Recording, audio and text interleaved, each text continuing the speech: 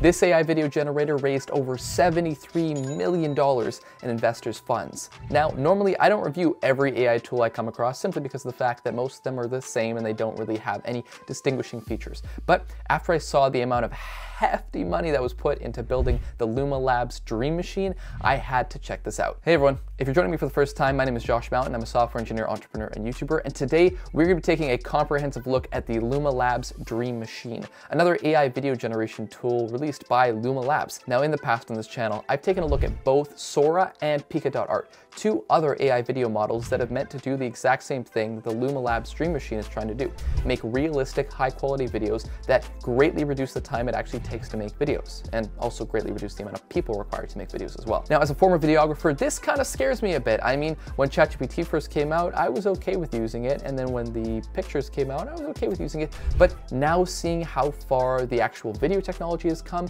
it's starting to worry me a little bit. Today, we're going to be looking at how exactly this compares to OpenAI's Sora, Pika.art, and other video AI tools that I've reviewed in the past, and seeing just how well it stands on its own. Is the Luma Labs Dream Machine worth the $73 million worth of investors' funds that went into building this tool? Well, today we're going to find out. Oh boy, so this is Dream Machine. As it says right there, we have tons of images. Oh, I like that if I hover over this.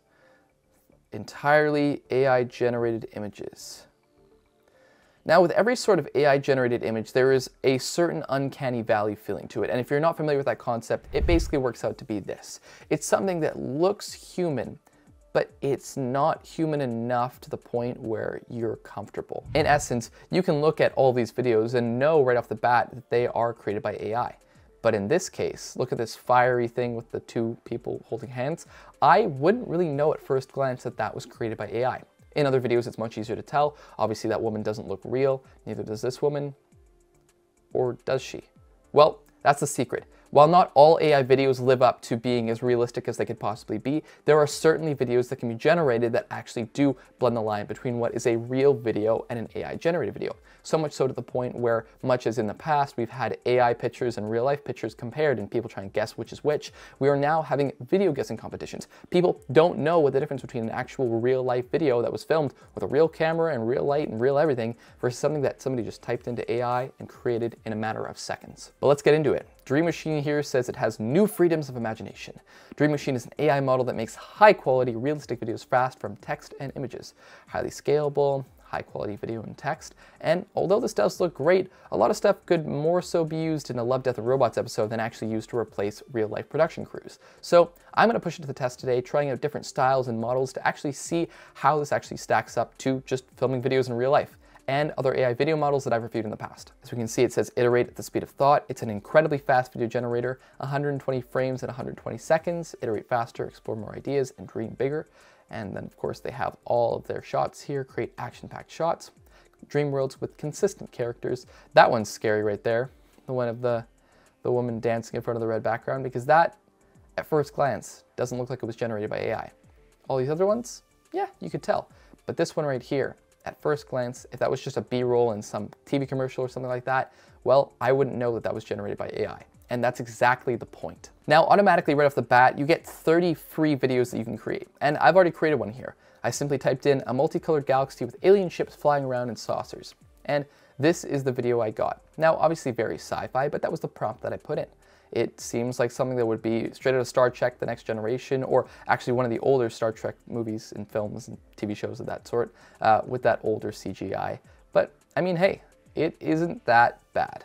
But what I'm curious to see here is, can we push the limit of what is actually capable of being created using Luma AI? So, a simple prompt I just created here is a realistic video of a dog on a skateboard wearing a bucket on its head so it cannot see where it is going.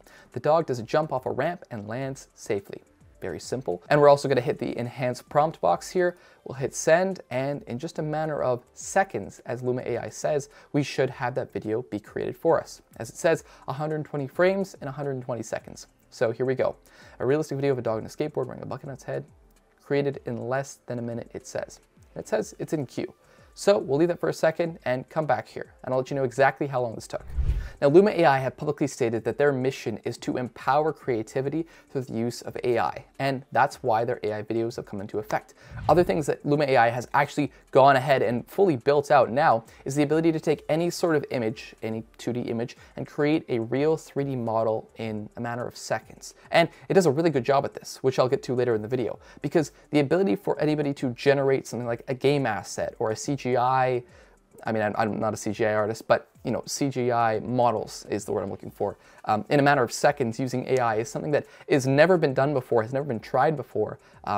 And I really think the technology that people are building, not just with Luma AI, but also with every other video generator, where they are going to be sacrificing the time it takes for a person to do the work simply by having an AI model that's been trained to do what that person's job would have originally been. And here we go, our video's done. So a realistic video of a dog on a skateboard wearing a bucket on its head so it cannot see where it's going. The dog does jump off a ramp and lands safely. Bit of a more complex prompt here, but let's see what we got. Okay, it's a dog on a skateboard. He's not wearing a bucket on his head. Oh, what? Whoa. Okay.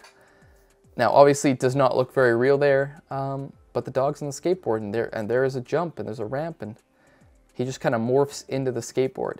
So very interesting. Okay.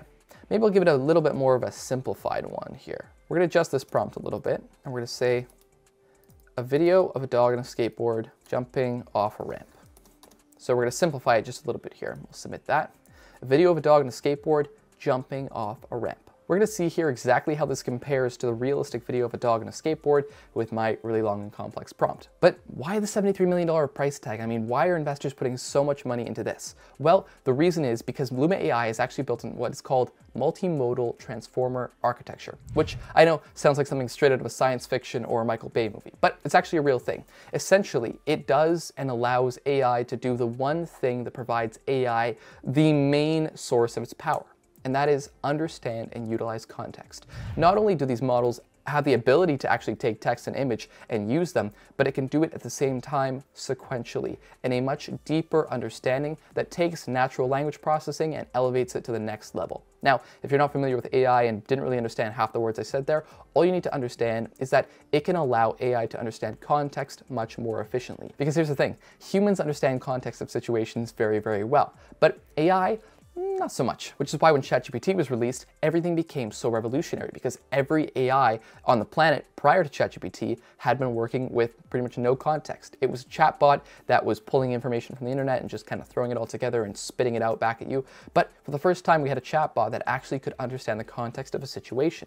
And with that understanding in mind, other companies began looking at doing the same things the same way ChatGPT was, actually allowing AI to make better and more efficient decisions by understanding the context of situations. So with the $73 million in investments that have gone into building this application, does it stack up to the results that are being promised?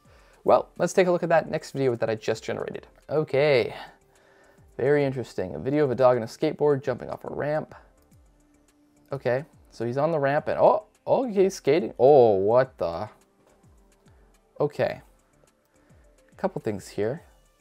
I think momentarily he becomes the skateboard. Yeah, no, he definitely, when he does the jump, he jumps off the ramp, but then does a jump. But it also looks like he's on like a Hot Wheels track. Now, at this point, I should clarify, I didn't tell it to make a realistic video of a dog, hence the reason it's a cartoon, whereas with the older version, I said a realistic video of a dog, and that's why I try to make it look much more realistic, where we morph through about 5 or 6 different dog breeds in the span of a couple seconds here.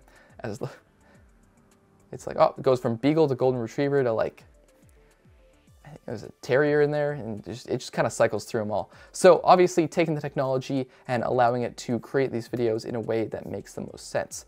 Now, obviously, if you compare this to something like OpenAI's Sora, which I've done previously in the past, this doesn't really stack up to where it's currently at. But OpenAI Sora doesn't have a public model for people to use. So perhaps the best videos that have been shown on OpenAI Sora are the best videos that their team have been able to create, with many videos like this not being shown publicly until the application can actually make those videos that are as high quality as OpenAI is showing off. But that was with the prompts that we were generating ourselves. I mean, I was literally just typing what I wanted to see there. Now, we're going to use one of Luma Labs' own integrated recommended prompts to see what kind of video it creates. Now, of the prompts that we've chosen so far, the things like a multicolored galaxy, a realistic video of a dog on a skateboard. All these things were things I just typed up. Perhaps because I wasn't actually informed on how we were supposed to write these prompts, we weren't creating the right ones. Things weren't being written in the proper way or formal tonality or however the way that the model is meant to interpret that text. So we weren't getting the right results that we were expecting. But while it is fun to create these fun little videos here,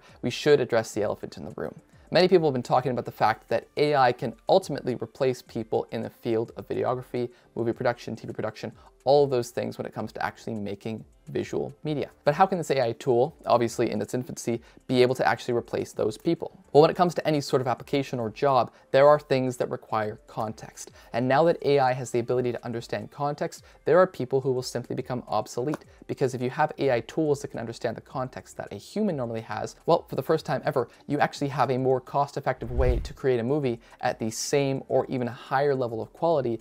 And that's because you're not actually hiring as many people, because you're using AI systems that are much more cheap and quick to produce these same types of content. We can already see this on YouTube, where there is now a new checkbox when you upload a video that says, is there any AI footage in this video? It doesn't say that exactly, but it basically says, is there anything in this video that was not generated by a human that would lead people to believing that it was? Essentially checking to see if it's fake or generated by an AI. But now let's take a look at the video that it just generated using one of their prompts. Okay, an old lady laughing underwater wearing a scuba diving suit. Her expression denotes calm and happiness.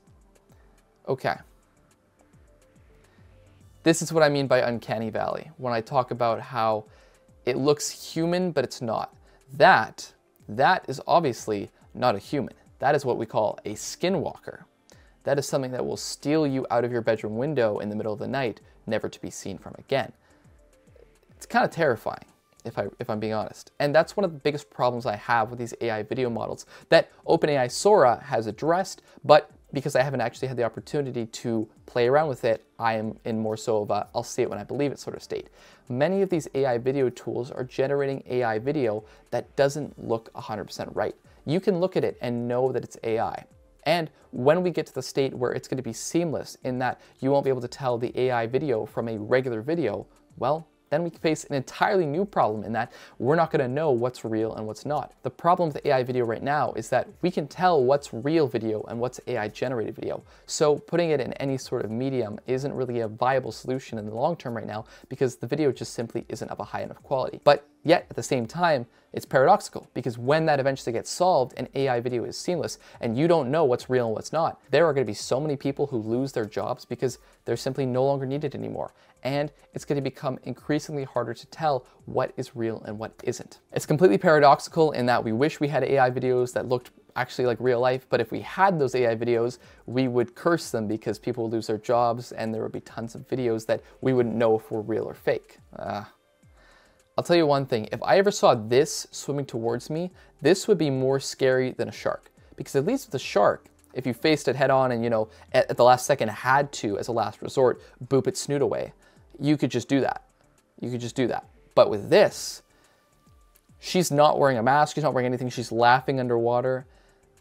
That's terrifying. But obviously, who am I to judge? Maybe I could have just been putting in the prompt wrong. Maybe I should have explicitly stated that the old lady should be wearing a mask while laughing underwater, providing it more context. But again, if the AI is supposed to be smart enough that it understands context, it should know that an old lady laughing underwater would not be an old lady laughing without a mask on underwater. Again, just a small nitty-gritty detail, but again, this is the early stage, the infancy of these sort of projects. If we ever get to something like OpenAI Sora, then obviously we're going to be at a place where we're all going to be screwed, because if those videos are going to be what are consistently generated by users at scale, you're not going to know what's real and what's not anymore. And the scariest part about the whole thing is that, well, people are using it, and the more people use it, the better the AI gets. You can see from this entire demonstration, there's been a banner on the top of the page that says, due to high demand, we are temporarily limiting free tiers to 3 generations a day.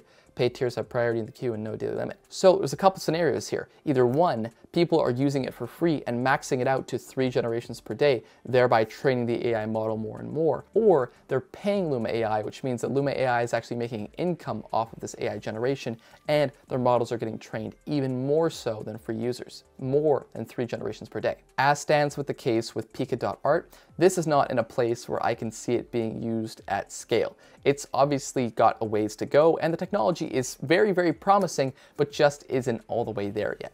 Compare this to something like OpenAI's Sora model, and Sora is absolutely insane at generating realistic videos and images. It still has small things like people disappearing into walls, but I can tell you, just based on what's been shown by OpenAI at how realistic the videos that are being created are, that is way better than this. So if they actually allow people to start using Sora and it creates videos at the level that they actually showed off, then companies like this, I don't know what they're going to do. It's curious. I wonder how it's actually going to play out, because investors have put millions of dollars into OpenAI tools and millions of dollars into other tools like Luma Labs and Pika.art and all these different places to generate these AI video images and videos. But what does it mean? What does it turn out to be? What is the value that's being created here? At the end of the day, it's the cost savings associated with not having to pay people to make your videos. Simply typing in a prompt and getting the result you want. And that is where we leave off today. And if you're interested in watching those videos where I actually talk about the AI tools, you can check out my Sora video right here, and you can check out my Pika.art video right here. So that's it for me. As always, my name is Josh Mountain, and I look forward to seeing you in the next one.